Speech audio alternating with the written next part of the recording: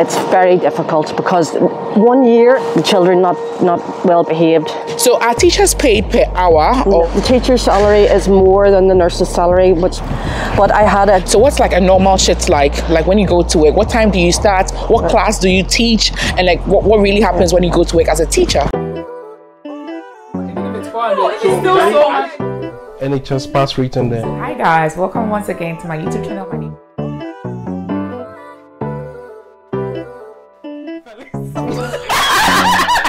said it before. Hey, stop that. Hello wonderful people, welcome back to my channel. My name is Nanelle. If you don't know me, I'm originally from Ghana but currently practicing as a nurse in the UK. If you haven't subscribed already, kindly subscribe. Today I have here the wonderful Gemma. Hi folks.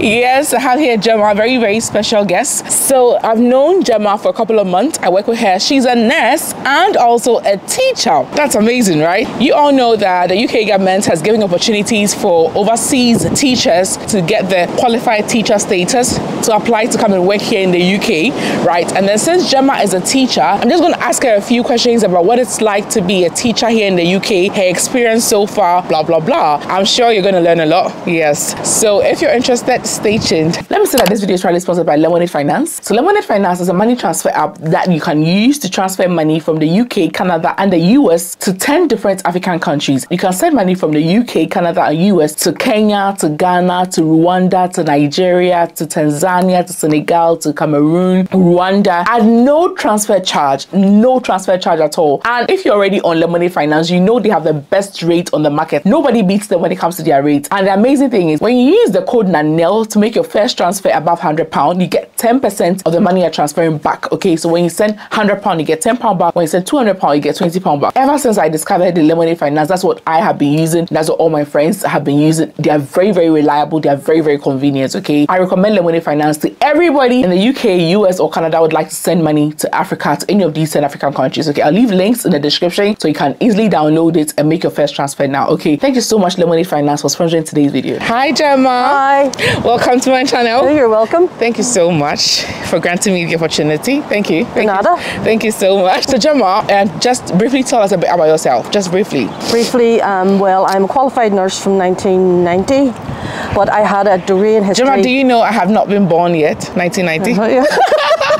And you were a nurse as at the time. Yes, wow. So I qualified in 1990 and I went into nursing late, believe it or not. I was 26 whenever I went into nursing. Wow. And back then it was 17 people just straight from school went into nursing, and then they qualified as a nurse. But I went to university first, Queen's University in Belfast, and I studied modern history. Okay. So I had a history degree before I actually went into nursing. So I then was nursing. I'm still nursing, practicing as obviously I'm with you in the nursing home, but I did a course called the PGCE, which stands for Postgraduate Certificate of Education, and it's for people who already have degrees. Okay. So you don't have to do the 4-year teacher training. Okay. If you have a degree already, you just need to do 1 year. Okay. An intense course at university.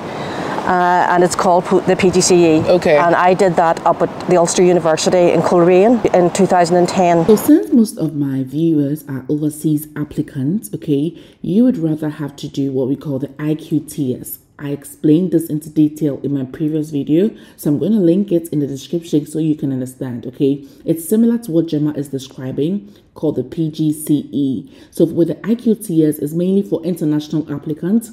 So you do this short training, it can be distance learning for a short while. With that one, you don't need to have experience as a teacher, or you don't need to have gone for teacher training. So they give you this training and then they'll automatically award you the QTS so that you can apply for teaching jobs in the UK. You can watch the detailed video linked in the description below. Okay, so it's similar to what Gemma is describing. So it's for people who already have a degree but want to do a short course to get them their qualified teacher status. That can allow them to apply for teaching jobs in the UK. It was very intense, an intense course, because you're condensing 4 years of teacher training into 1 year. Yeah. Plus everything then became more technology. Okay. So you had the whiteboards and all were coming into the classroom, and which was all a bit of a culture shock to me because I was 46 at the time. Wow. So I had to learn quite a lot. Fortunately, my co-students who were all a lot younger than me, obviously, because I was at the same age as the lecturer. They helped me through the technology side of things. But because I was already a qualified nurse, I was able to work bank at the weekends for money and holidays. Wow. So I had the fortune to have that career behind me, nursing career behind me, to finance, you may say, and look after my house. I had 2 children at the time. Wow. I still have 2 children, but they're grown up now. So in all, how long have you been a nurse, and how many years have you been a nurse? 33 years a nurse. Wow, 33 years. Yeah. And for teaching, you've been a teacher for? Since 2010. Wow. Yeah, but I was a bank nurse for a long time, a bank nurse from about 2008. I was doing bank nursing, and then from 2010, when I qualified as a teacher, I was doing the 2 careers. Okay. Substitute teaching is similar to bank nursing in that you go to a school where they need you. Yeah. Okay. Yeah. So what subjects do you teach? History. History. Yeah. So why history? Because you already had a degree in history. Degree was in history. So that's why. Yeah. Okay. Yeah. So what's like a normal shift like when you go to work? What time do you start? What class do you teach? And like what really happens when you go to work as a teacher? Yeah. Well, as a sub teacher, you could be covering whatever teacher is out. Okay. So I mean, for example, in June I was covering science classes, English classes, which is a school just not far from the nursing home. Yeah. If I'm fortunate enough to cover my own subject, history, I can just pick it up like that because it's all in there. Whereas if I'm going to cover the sciences, I'm depending on what the teacher has left for the class. Does it happen to everybody as a sub teacher? Yeah. Can you just do for any other program? Yeah, but what you're doing. What if I'm not good in that area? That's what I'm saying to you. The majority of the teachers will have left work. Okay. So you're just really basically supervising the children. Okay. If it's not your subject. Okay. So what time do you go to work? How is it like? What time do you clock off? How is it shift like? Well, the normal school day starts at 9 o'clock. Okay. And finishes at 3:15. Okay. But teachers have a lot of lesson planning to do and marking homeworks and coursework and things. So the teacher's work is extended outside those hours. Okay. So when you go to work, how many lessons can you do in a day? Like what's it really like? How many hours do you teach per shift and all that? Right. Well, the lessons usually last for about 40 minutes. Okay. And that would be maybe 3 lessons in the morning and 2 in the afternoon. You get a lunch break, obviously, and a break in the morning. But as a sub-teacher, you just go to the staff room and you pick up what classes you're going to be covering for the day. A permanent teacher is totally different. Okay. A permanent teacher would have their own schedule, their own lesson planning, their own students. It's easier, but at the same time, it's also harder because you're more responsible. Okay. Because you have all this lesson planning to do. The sub-teacher, you're more like a babysitter. Okay. So what Gemma is trying to say that for her, she's been doing sub-teaching most of the time. But for most of you watching me, if you come, you're probably going to be a permanent teacher. Yep. Yeah. So for her, let's say if you are not well and you're not able to come in, and then she will have to cover for you. Yeah. So for you, if you're a permanent teacher, there's a lot more involved. But for her, she sometimes that sub-teaching where she can pick any subject and any school, any subject or any school at all. But usually the permanent teachers may have left lessons and stuff, so she just comes and then that's it. Yeah. Okay. So are teachers paid per hour or fixed rate? It's a fixed rate. So a newly qualified teacher would be on lower pay than obviously a teacher 10 years. So a bit like nursing. Your increment goes up every year. Every year? Yeah. Okay. Roughly, if you are like a permanent teacher, how much are you likely to take home per month, roughly? The teacher's salary is more than the nurse's salary, which was a big shock to me, yes, because apparently it's different in other countries. In America, the nurses get paid more, but here in the UK, teachers make more. So as a newly qualified teacher, you'd be coming out with, in your hand, that's after tax and all, about 27,000 per year. Okay. Yeah. Okay. And that's newly qualified. If you were to choose, which one would you prefer? Teaching. You choose teaching? Yeah. I'm hurt. My heart has always been in teaching history particularly. That's my passion, history. But unfortunately, my life just didn't go that way. I went into teaching too late. Things have changed now. We need teachers more now. That's why we're... Yeah. But 10 years ago, there were no... It wasn't like that.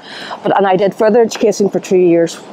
Okay. I enjoyed it because you're teaching adults and they want to learn, so you have less classroom challenges with the adults. Okay. Yeah, that's true. So, like for teachers, for permanent teachers, let's say the kids are on vacation. What do? You still get paid, all right, when the kids are on vacation. Yeah, permanent teacher, yeah. What do you do, like when the kids are on vacation? Nothing. There's nothing for you to do as a teacher, or do they organize like trainings? Like, what happens on vacation?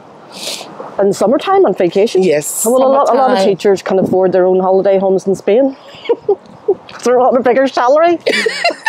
So they just do what they want in the summertime. Yeah. That's, okay. Yeah, so that's more like the annual leave. There's a teacher next door is a teacher, and they just go camping all summer in France or somewhere. So it's like you have time for yourself and your family when you're a teacher. Wow. Wow. So but what are the challenges, would you say? The challenges in the classroom. As a teacher? Well, challenges for the teacher would be keeping the children, depending on the age group, depending on the school. Depends on the school. A lot of some schools are nice, well-behaved children, particularly grammar schools. And some schools, secondary schools, could be more challenging because you have a lot more social issues. So you'd have a lot more classroom management. And if you're teaching history to children who maybe have a lot of social issues, it's very difficult because 1 year is a long time for a child, never mind 500 years. So trying to keep them focused can be challenging for the teacher. Yeah, so you always have to have other work, to get the, 40 minutes might seem short, but if you have a challenging class, it can seem like 4 hours. Yeah. So always have plenty of material to keep them focused. So let's say I come over and I come to teach. Will I be inducted properly? Like, how long is the induction period? How is it? Are they really supportive on that side?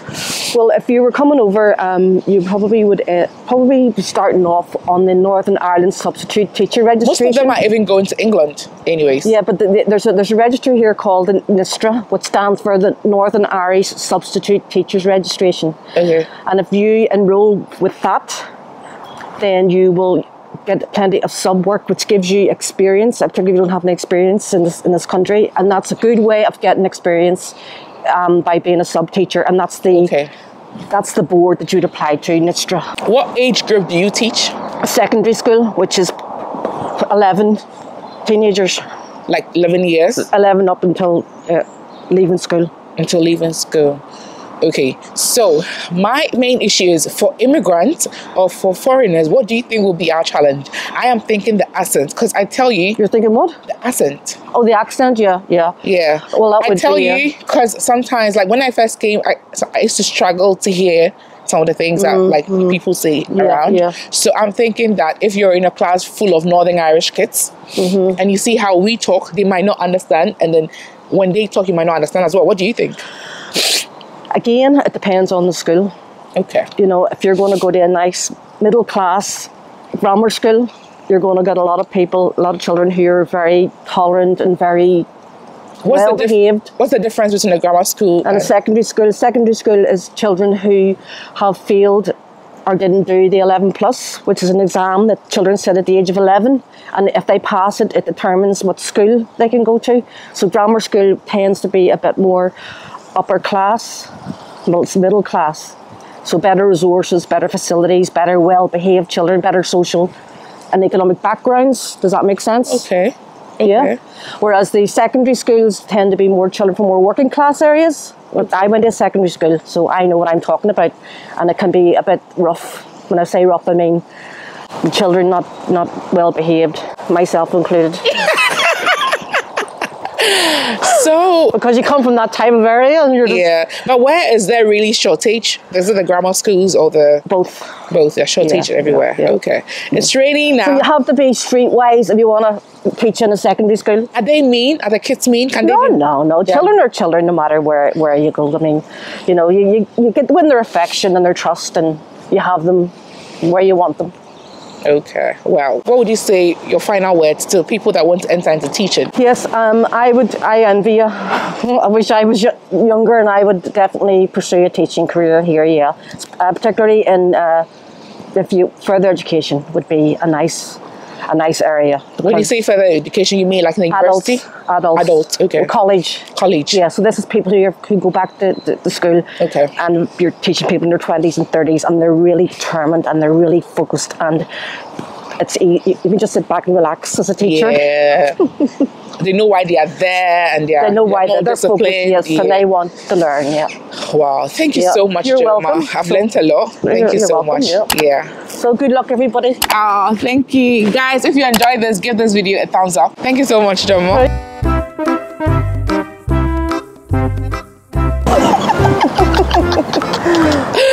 Okay. Some schools are